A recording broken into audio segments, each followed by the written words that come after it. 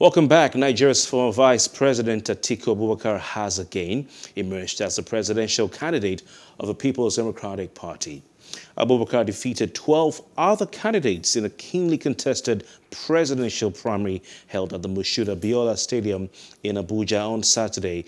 Now, of the 767 accredited ballots at the election, he polled a total of 371 votes, while his closest challenger, Governor of Rivers State, Nyesom Wike, came second with 237 votes. Nigeria's former Senate President Bukola Saraki scored 70 votes to come a distant third, while Governor of Akwa Ibom State, Udomi Manuel, came fourth with 38 votes. Now, the only female in the race, Olivia Dinah, and another contestant, Sam Ohabuwa, scored 1 vote each. A former president of the Senate, Ayem Pius Ayem, scored 14 votes, while Bauchi State Governor Bala Mohammed scored 20 votes. Other contestants, including former Governor Ayodele Fayose of Ekiti State and magazine publisher Dele Momodu, got no votes. That's 0 votes. A total of 12 votes from that primary were recorded as invalid. What are the chances of Atiku Abubakar ahead of the 2023 presidential elections? Look at that later. But let's analyze the primary itself. We would like to say good morning and welcome to our guest on the program this morning, Professor Mustapha Nwaokobia Jnr. He is the convener of the Countryfirst Movement. Prof, good morning to you. Good morning. It's my pleasure to join you. Were you surprised at what played out at the P.D.P primary at the velodrome of the Abuja National Stadium on Saturday? No, I wasn't surprised. It was clear that it was going to happen that way, particularly when a few days before that event, former Governor of Anambra State, P.D.P, withdrew and resigned from the party. And then a few hours before, precisely on Friday or so, the other contestant, Alhaji Hayatuddin, withdrew from the race. And then we had quite a lot of information about, if you like, the dollarization of the process. And so when Governor Tambuwa, the governor of Sokoto State, withdrew from the race, it was very clear that it was going to be a race for the highest bidder. Interesting. Do you think P.D.P is now vindicated, having withdrawn from the P.D.P and pitched his tent with another party? Some have said, well, he saw the writing on the wall and knew he was not going to defeat and win that money contest. No, I think that if we were to assess P.D.P's decision dispassionately, he knew that what happened on Saturday to Sunday morning was going to be, like Shehu Sani described it, a major bidding process. And he knew that there were those with deep pockets who would outbid him. It was more of the highest bidder than about philosophy, about propaganda, about proposal, about policy, and about vision. You know, it's a tragedy of sorts, and that is why some of us are saying to the ruling party that they must show character by refusing to dollarize the process, by refusing to make it a bidding of sorts, and by giving it to competency, youth, and capacity, if you like. Were you impressed by the speeches given by the contestants at that primary? We heard from the likes of Saraki, we heard from Wike, Tambuwa. Well, he didn't really necessarily give a speech, but to tell us what he was going to do. Yeah, were you impressed? Without doubt, most of the candidates are good talkers. Without doubt, they were able to convey what they intend to do. But largely, what should count is the fact that we all know what was at the core of their politicking at the primaries. Remember that before the voting proper started, It was all over the social media and across very credible press that some candidates were doling as much as $20,000, some were doling as much as $15,000, some $10,000, and then it was just about the highest bidder. And I think that the time has come for us to interrogate our political process. If we must bet the Nigeria that we want, if we must cause the resetting, the refixing, and the reworking of Nigeria, we must deepen on policy enunciation, on manifesto delivery, on competency, on capacity, on passion and commitment to the common good. It shouldn't be about delegates gathering somewhere and voting for the highest bidder. We must repudiate it. We must lampoon it. We must ask our parties to do right, fight, and right. Operators of the Economic and Financial Crimes Commission were seen on social media videos entering the venue, the velodrome at the Abuja National Stadium, the Moshood Abiola Stadium. And some videos even showed them stopping some passers-by, some members of the party who were carrying Ghana Must Go bags, asking them to open so they could inspect the contents of the Ghana Must Go bag. Has the EFCC, should they be doing anything about, the financing of election and the dollarization of primaries in the various parties, and have they gone about it the right way? Interestingly, in line with what you have just raised, or the question you just asked, is the fact that we're aware that morning, and through to the voting period, the team from the EFCC stormed the event and the venue because of the allegation regarding the dollarization, the monetization of the entire process. I am not saying, by this intervention, that only the P.D.P is guilty of such. But I am saying that the time has come for us to interrogate the process. And since the ruling party hasn't conducted its primaries, it must make competency, capacity, youth, and commitment to the common good, the common bottom. It must make commitment, the linchpin, in its decision to produce a candidate that will face the P.D.P in the 2023 general election. That's the way to go. We must begin to think about how we bet the Nigerian for collective gains. And the monetization of the political process, the dollarization of primaries, and the process by which candidates emerge is not the way to go. All right. What do we need to do to get to the point where party primaries are about ideas, about philosophies, ideologies, and agendas? We've watched party conventions and primaries of political parties across the world, and it's always a meeting of ideas. You get a sense of the ideology and the direction of the party and the things that matter to them in the speeches that are given. People look forward to these speeches, and stars are birthed, political stars are birthed, in some of these speeches, or through some of these speeches that are given at these primaries or conventions. What do we need to go? This is one of the biggest parties in Nigeria, and we couldn't get a sense of what the party wanted to do, their direction, their philosophy, and ideology. How can we get there?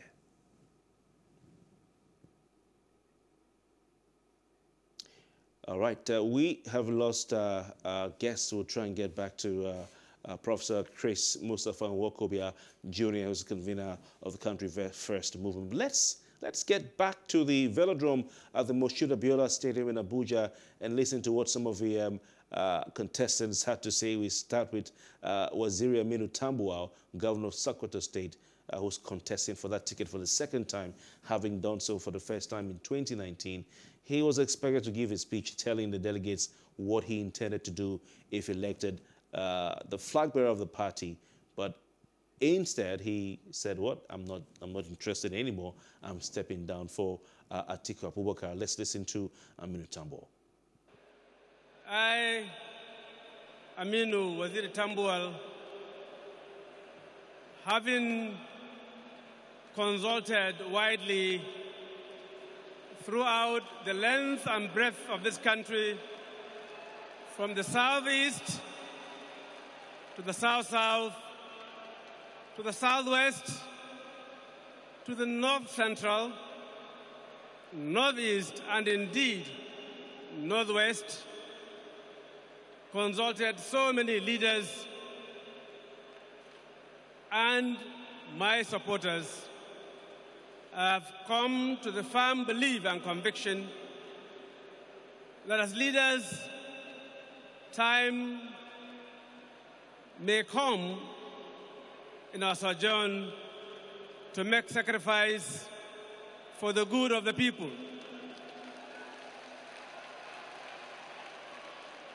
And in view of the situation of our country and the need for us in our party to minimize rancor and jostling for power, in any case, it is not always about one individual. It must always be about our country. I have come to the conclusion that, to the glory of God Almighty, seeing and from the result of what I've seen throughout the country, millions of Nigerians suffering, and the need for us to close ranks in the party. And as one of the leaders of this party, I have come to a patriotic conclusion to step down my aspiration, and not only that, but I appeal to my supporters to take this in good stride and in the hands of national unity, patriotism, and not only that, those who are delegates here should vote for Alhaji Atiku Abubakar, Waziri Adama, P.D.P.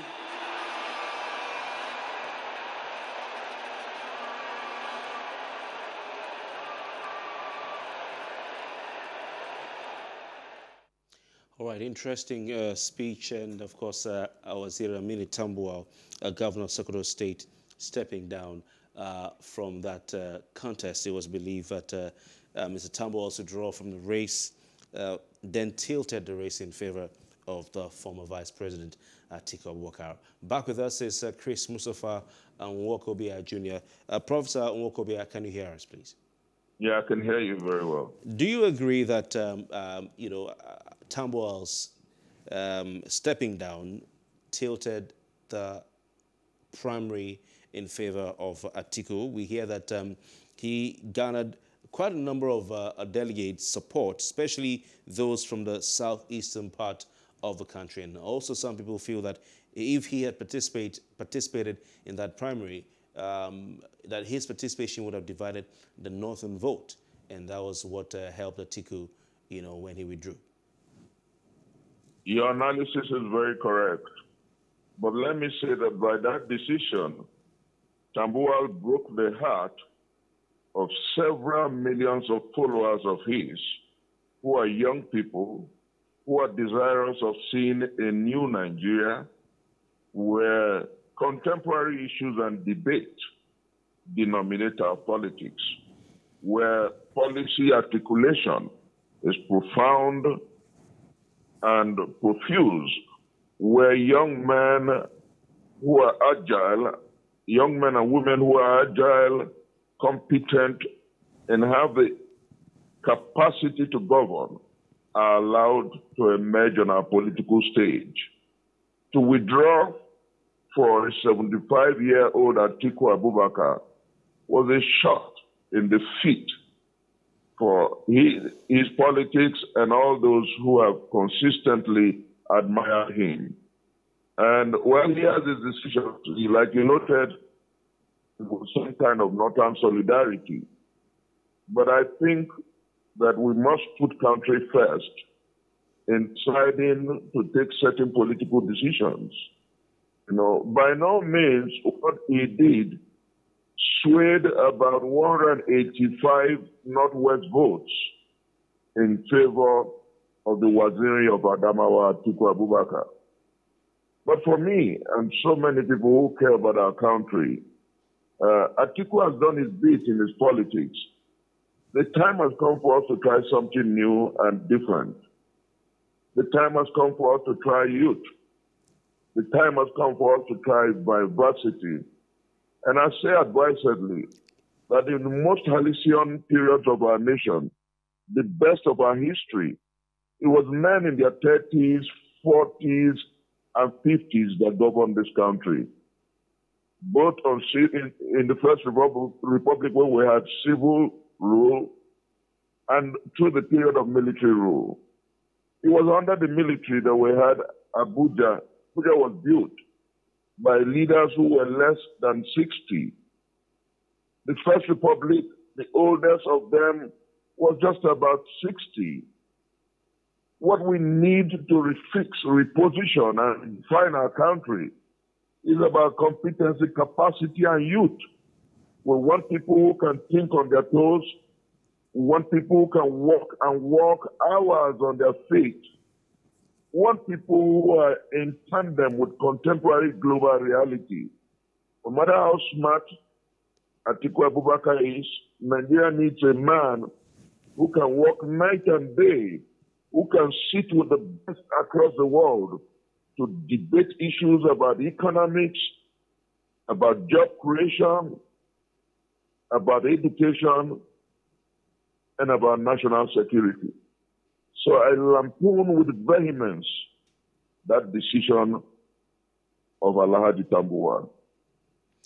All right, we'll look at the performance of Nyesom Wike in what was a keenly contested primary and a battle for the votes of the delegates of the PDP across the country. I think it's been a while since we saw such crisscrossing, campaigns around the country. Let's listen to what Rivers State Governor Nyesom Wike said in his speech for about 3 minutes, and we'll be back with our guest for more analysis.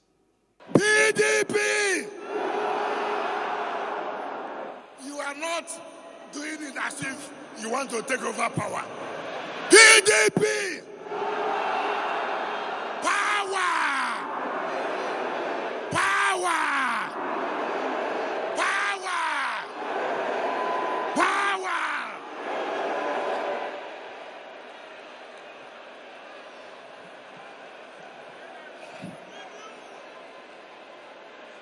Your Excellencies, our dear leaders, very important delegates today, gentlemen of the press, ladies and gentlemen.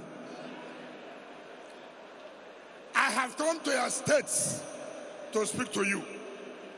Today is for me to thank you. It's for me to thank you for the energy. Since morning, you have been here because of this party. Thank you, special delegates. Thank you. Thank you. Thank you. Thank you. Listen, I will speak to you on two issues. One is the party. Let me vow today, anybody who emerges here, I will support the person to the fullest. Anybody who emerges here today, I will support the person to the fullest. Because I'm a committed party person, because I love this party, because since 1998, I've been in this party. I work for this party. I will not go anywhere. This is my party.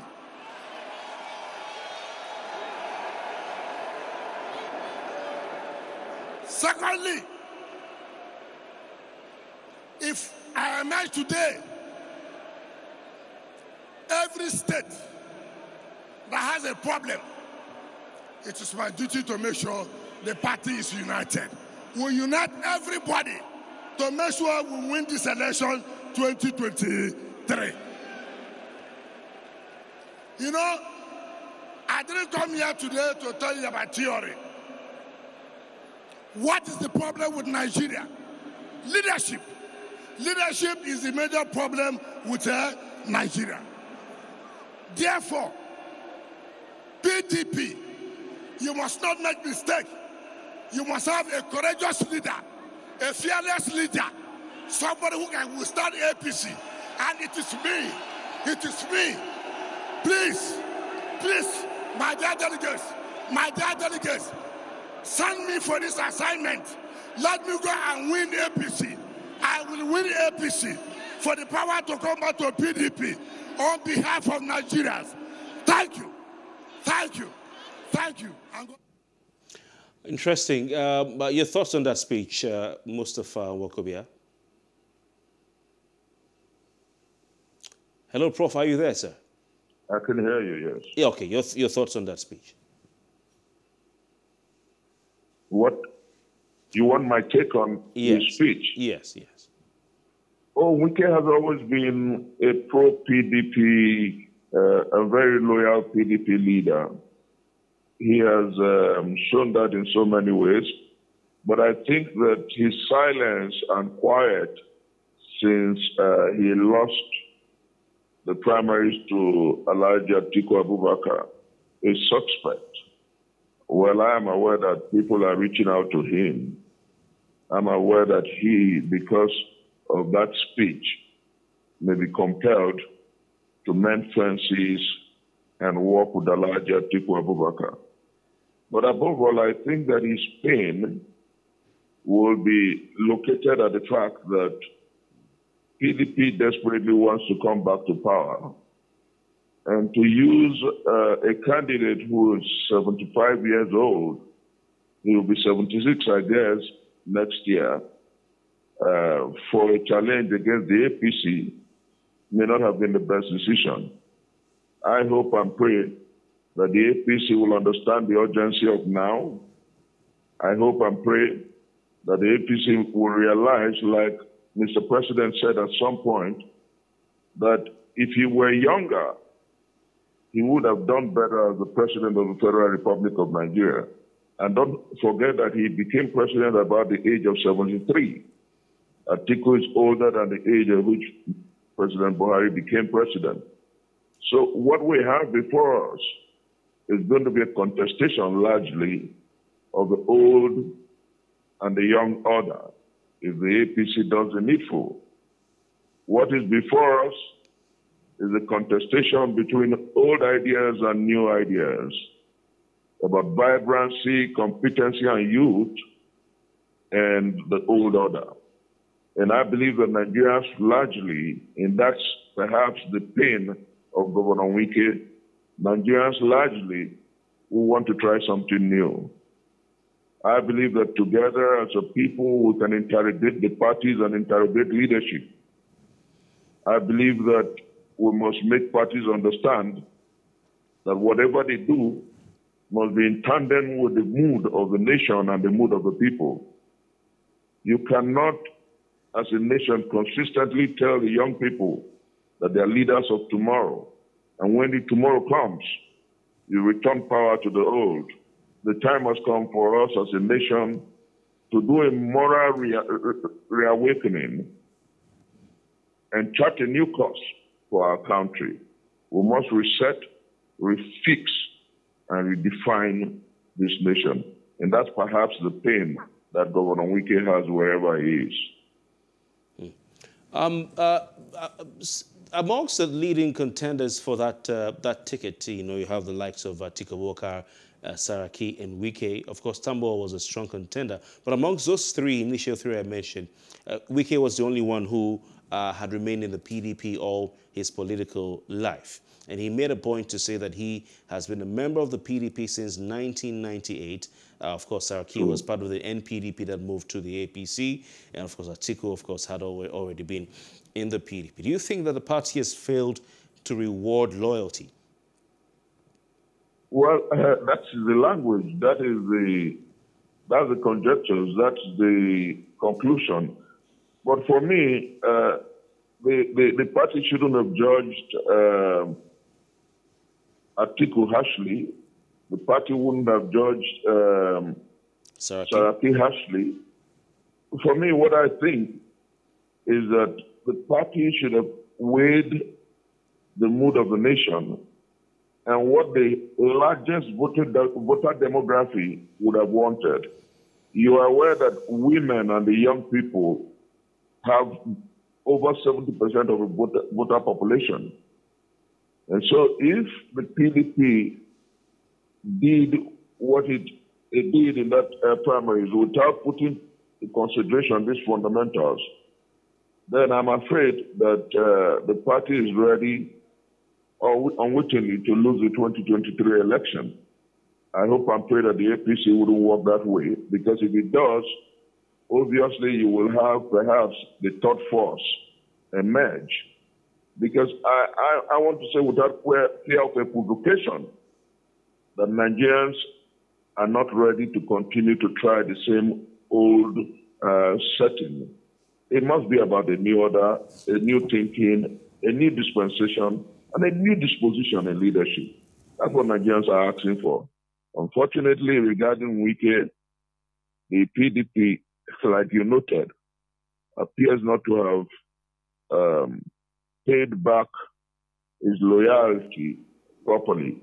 But maybe he just might emerge as the vice presidential candidate. That's what we hear they're talking about. But for me, what is largely important is for us to redefine our politics, ensure that issues rather than money, ensure that competency and capacity rather than dollar becomes the basis, becomes the linchpin of our politics. All right. Already, pro-zoning voices have risen up to slam the result of this election. In the People's Democratic Party, you have leaders of thought and elder statesmen from 4 of the 6 geopolitical zones in the country under the aegis of the Southern and Middle Belt Leaders Forum, comprising, the Pan-Niger Delta Forum, the Southwestern Bloc, and you also have the Middle Belt Forum as well. They've lampooned the P.D.P. Obviously, this is a kick, not a good kick for those who are saying the power must rotate to the south, and particularly the southeast, which the Southern Middle Belt Leaders Forum had already said in the past they support the rotation of the presidency to the southeast in particular. I am not one of those who subscribe to, in one of your programs I've said that repeatedly, that I do not subscribe to zoning, because we should not, in trying to solve today's problems, create more for tomorrow. And I say this advisedly. If your son were to become the best item after you were by providence made president of this country, they will tell your son that your dad has ruled and so it has to be zoned to some other. And you don't, in trying to solve problems, deny people the right to contest. What is important is for you to make yourself sellable enough. It was in this country at some point that we had a Muslim ticket, and people died in defense of that ticket. I'm talking about Abiola Kingibe ticket. And so I think that the time has come for our countrymen and women to, instead of canvassing banal issues like zoning, we should talk about restructuring our country in a line for true fiscal federalism, a line for devolution of power, allowing states to control their police, and create requisite bodies to ensure that there is no abuse. I think that the time has come for us to model our federation like all other federalisms in the world. All right. We seem to have an issue with that connection. We'll go back to the footage from the P.D.P. presidential primaries right there at the velodrome of the Moshood Abiola Stadium, Abuja. Let's listen to Bukola Saraki, former governor of Kwara State and former president of the Nigerian Senate, give his speech. P.D.P. P.D.P. Power to the people. Power to the youth. Power to the movement. Your Excellency, the chairman of our great party, leaders of this great party, distinguished delegates from the 774 local governments, let me join others to welcome you to our National Convention. Let me also commend the efforts of the Convention Committee led by my own boss, David Mark. Through him, let me commend all the members for this well-planned program. Distinguished delegates, we're here today at a defining moment in the history of our country. A defining moment because when we think about the events that is happening in our country today, for decades, we will say it had never could have happened. But today, we're here. We're here at a moment of decision. A moment that we must choose hope over hopelessness. A moment that we must choose peace and security over fear and terror. A moment that we must choose unity over disunity and exclusion. Distinguished delegates, as we stand here, we ask ourselves, what is our role? We are only 774 delegates, but the destiny of 200 million Nigerians is in your hands. It's in your hands, the destiny of 200 million Nigerians. And that is why it is so important that we get it right this evening. You ask yourself, how do we get it right? We get it right by the kind of candidate we elect today. We must elect a candidate that has the capacity. We must elect a candidate that knows the issues. We must elect a candidate that can unite this country. We must elect a candidate who from day one knows what he has to do. We must elect a candidate whose experience has shown that he can lead Nigeria forward. That responsible, distinguished delegates is what is before you tonight. I believe, and I know that I'm a candidate that ticks all those boxes. By my experience, I am somebody who has worked in the private sector, who has worked in the executive, and who has been head of legislative arm of government. Every office I have positioned myself in, I have left it better. Today, you need someone who knows about government, who knows about the legislative arm of government, and who knows about business. You need a Nigerian for all Nigerians. You need a Nigerian that will bridge the North and the South. You need a Nigerian that will build the young and the old. You need a Nigerian that will build Muslims and Christians together. You need a Nigerian that will unite all together. Distinguished delegates, as you step out this evening, look for that candidate that will change the direction of this country. Let us be that generation that begins to do things right in this country. And it can start from tonight by the type of candidate we elect. Let us elect Abubakar Bukola Saraki, who will lead this country, who will take this country to a brighter future.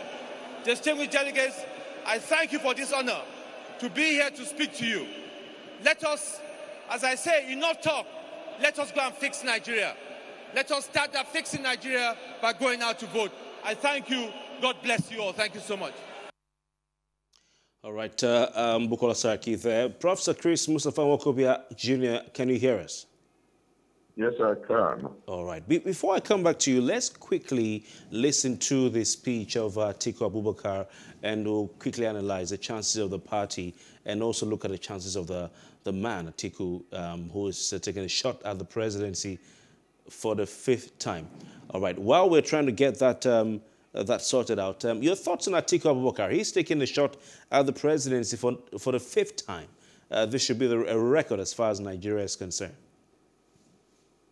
Let me say that the speech by Abubakar Bukola Saraki was the most electrifying of the night. Oh, really?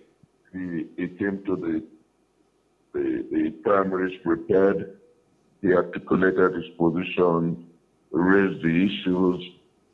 And I feel, listening again to him, I feel like the PDP lost an opportunity of presenting an urbane and smart mobilizer as its candidate. In not voting him, they lost that opportunity. In not voting Wike, they lost the emotion and the passion of his age. But what do we say? We're not going to continue to dwell on it. Let me say that what is important is that even in his acceptance speech, Alhaji Atiku Abubakar was able to capture some of the fundamental issues that border our country. But I will, in this discussion, challenge the All Progressive Congress to think about the urgency of now, to think about the preponderant passion and fervor of the young people and women for a new Nigeria, to think about putting before Nigerians a candidate that is congruent with contemporary realities, to put before Nigerians capacity, competency, and youth, with emphasis youth. Because the time has come for us to fold our sleeves and fold our pants, our shorts, our trousers in service of our country. We must understand that the time is, and now, for all those who truly believe in Nigeria, to work, to bet, and bet a new Nigeria. And that chance, the chance that the PDP blew or threw away, all other parties must take. Nigerians want youth and vivacity. Nigerians want competency and capacity. Nigerians want a new idea. We want a leader who's strong enough to challenge for our place in the new world. You said, of course, you initially say you've talked about the fact that PDP had a chance to elect someone with youth and vibrancy and ideas. You've pointed a finger at, you've singled out Bukola Saraki. You've also said, of course, it lost out on the vibrancy of Nyesom Wike. Now, the PDP with Atiku at its head, if they end up winning the election, will still have these people in the administration, possibly. You've talked about the talk around town that Wike may be offered the running mate position or slot on this particular ticket.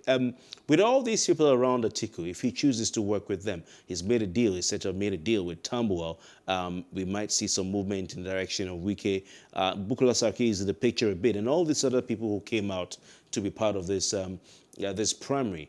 With all these people in the fold of the PDP, Ayim Pius, Ayim and Co., is the party the right one to, as they say they want to do, rescue Nigeria from its current travails?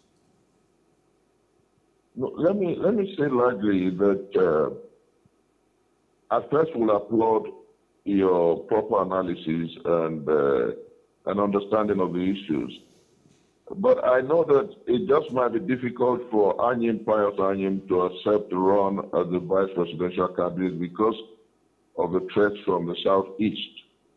And then it also might be difficult for Nyesom Wike to accept, but the party may prevail.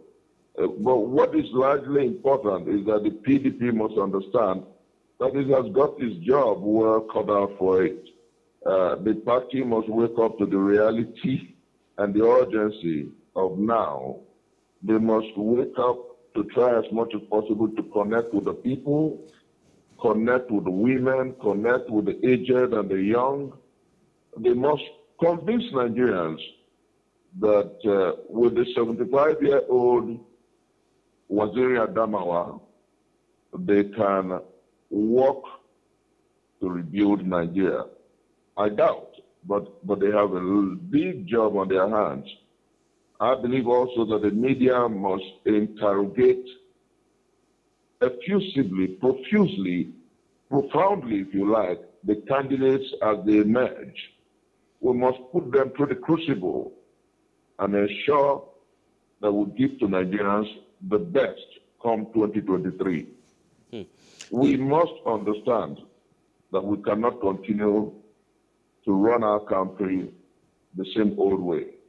New ideas and new thinking is what has changed nations, and that is what we must adopt going forward. Prof, let's listen quickly to Atiku Abubakar. We would take that video clip now of his speech at the primary, and when we return, we would round off. Today, we are making another history.